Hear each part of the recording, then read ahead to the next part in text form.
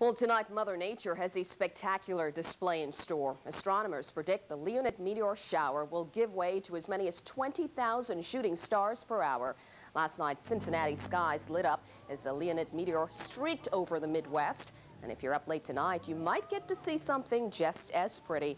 Joining me now is Mark Trotter, the planetarium curator at the Louisiana Nature and Science Center in eastern New Orleans. Mark, thanks for joining us. Thank you.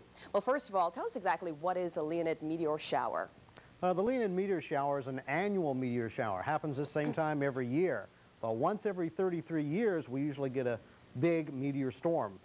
Happened last in 1966. Here we are in 99, so hopefully we'll have a good shower. And actually what causes it is the Earth going through the trail of a comet.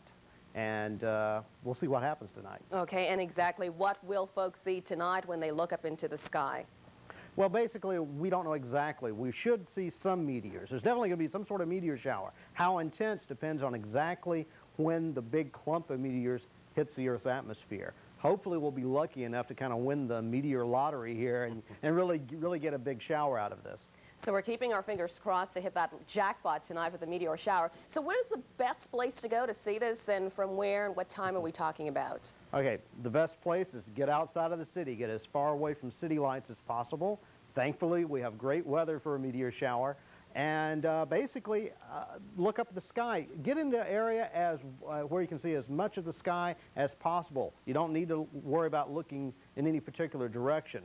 The bad news is it really won't get started till around 1:15 or so. Between 1:15 and 5:30 in the morning, right in that time before sunrise.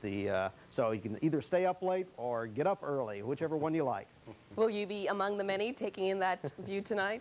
Yes, I will, because this is possibly a once-in-a-lifetime meteor storm. We don't know that for sure, but it's a possibility, so I'm definitely staying up all night to see this. Okay, well, hope it's worth it. Thanks a lot. Thank you. Again, that is Mark Trotter joining us live from the planetarium. He is a curator at the planetarium at the Louisiana Nature and Science Center in eastern New Orleans. And again, that's the Leonid meteor shower. The last big one, as Mark was telling us earlier, was 33 years ago when 100,000 meteors streaked the sky. The best times to catch it will be between 1:15 a.m. and 5:30 a.m. Astronomers say your best view will be away from city lights, and all you have to do is look up at the sky.